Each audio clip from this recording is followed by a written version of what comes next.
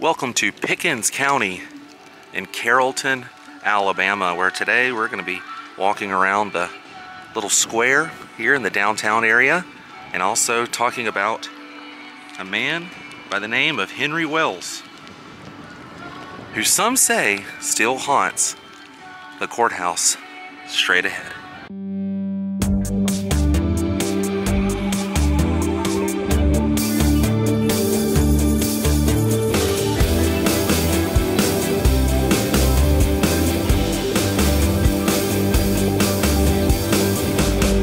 Let's take a closer look. Love these early mornings in these small towns. It's a very windy morning here in Carrollton, Alabama. Straight ahead is the old Pickens County Courthouse. Now back in 1878, a man by the name of Henry Wells burned down the courthouse here in Carrollton, downtown Carrollton. This is downtown Carrollton, Alabama. Now there's a little plaque out here in the front, Pickens County Courthouse, erected 1877 to 78.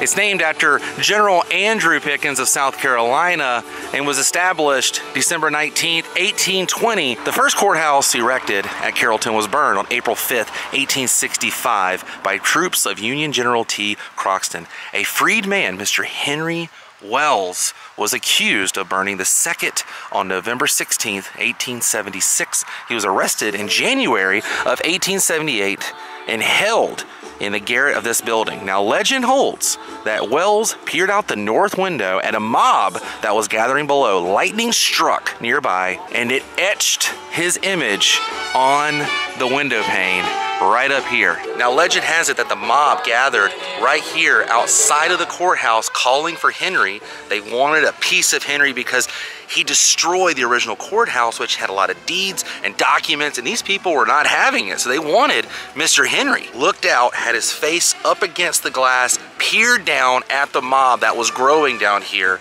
and lightning, a storm rolled over and lightning struck, and it etched his face right on that window, and it's been there ever since. People come all over to see this. It brings tourism here. People come out here just like myself to see this, and actually the town has embraced it. They talk about it on the plaque there. They also have done live performances of this, retelling this story of Henry Wells out here.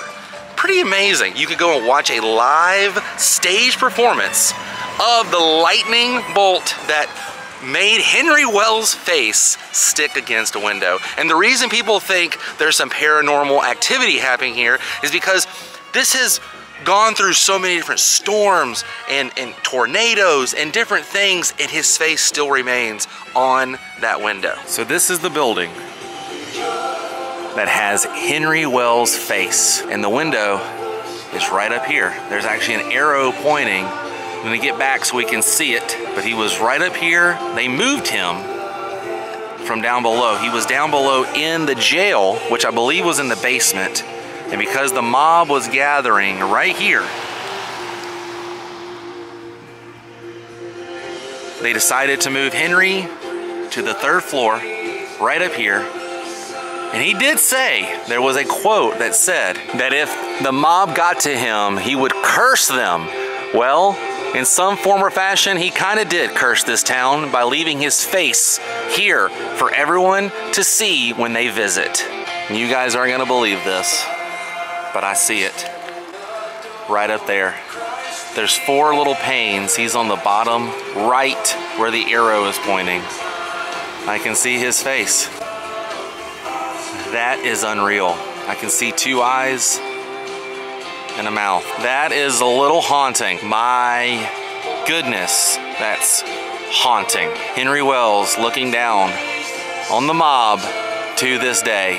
Now you guys will have to forgive me for having to talk quite a bit on this video, but they have music blasting out here, which is kind of weird in a way, being such a small town. I would have rather been able to take in the quietness of this small town, but hey, it's okay. Everybody's getting into the Christmas spirit here, but you can see his face from back here as well. My gosh, that's so wild, man. I mean, once you see it, it's there. It's just very haunting. They also have this set up for distant viewing. So you can put in I believe a quarter? It's actually on. Let's see if I can get this on here. There it is.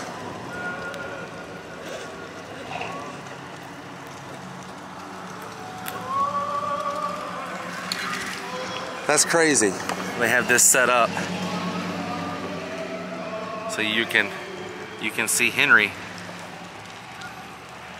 right up there. Every time I look up there, I see it, and it just kind of sends some chills. Literally gives me chills. That is just wild. After all this time, he's still there. All right, now I'm gonna make the walk around the square. This is the Pickens County Judicial Center here. Courthouse is in the square. We're gonna make the loop, see what this small town has to offer. This is the post office of Carrollton, Alabama, straight ahead. When I found out this story from my father-in-law, I had to come out and see it for myself. That's just one, story you can't let kind of escape you. This is the district attorney and revenue commissioner. This was erected in 1911. It says on the side of the building here.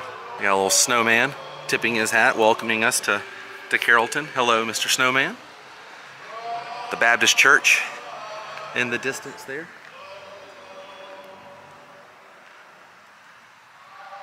And the post office right here. Excuse the wind today, it's very windy. There's some road signs here letting you know what general area of Alabama we're in. There's the West Alabama Bank right here. And you can see another side of the courthouse that's right in the center of the town. A little bit of traffic out here. It's pretty cool. Wow, this is interesting. They've turned this building here into Santa's workshop, it says. Not even sure what this is regularly when it's not Santa's workshop. This small town really embraces Christmas, though. I'm totally on board with this. You can actually give your letters to Santa here. Look at this. I don't even know what this is. This is wonderful. Whatever this business is. Good old Santa's workshop. Another side of the courthouse here, and they have a giant Christmas tree with the star on top. I love this. Little shed here. I think they sell food or something here because they've got picnic tables. Now, I'm sure there's something going on for the holidays here. This kind of seems like the town that really embraces Christmas, lights everything up. Look at that old Pizza Doctor and Pepsi sign on the side of that. Completely missed that when I walked by. Straight ahead is the Pickens County College Career Center. And here's Old St. Nick, a little wood cutout of Old St. Nick. That's what I love about small towns, man. They really embrace the local feel. All right, we're gonna continue walking around. Traffic is so light that you really can just kind of walk at your own leisure. Made it around, halfway done with the square here.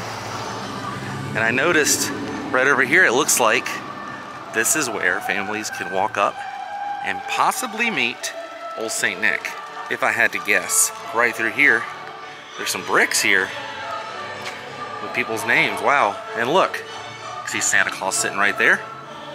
Nice little photo op. I was looking at the side of this building, how old this is. Look at that. There's brick behind those windows.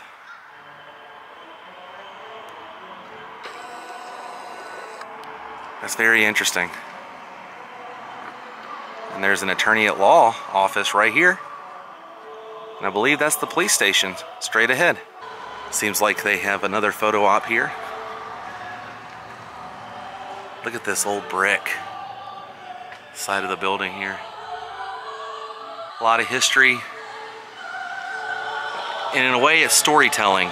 Just like in theme parks that I visit, you know, quite often, there's storytelling with the architecture and the shape of the buildings and the color, and you know, this is also storytelling here, just done naturally. Tells the story of the town and what it's been through and what it's currently going through and what the future holds, in my opinion. There's a little church down here. It seems like there's a diner. Someone's house right here.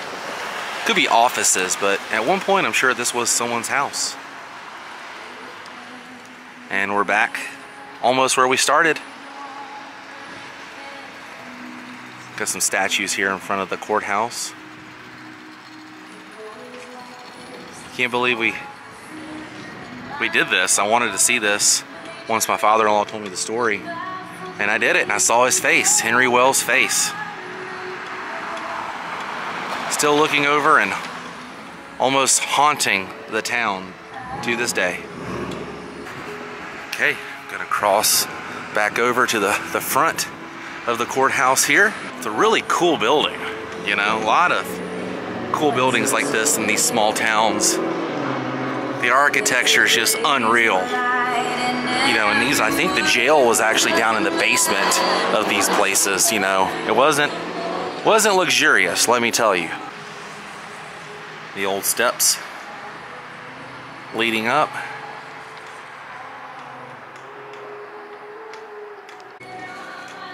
And we're back where we started.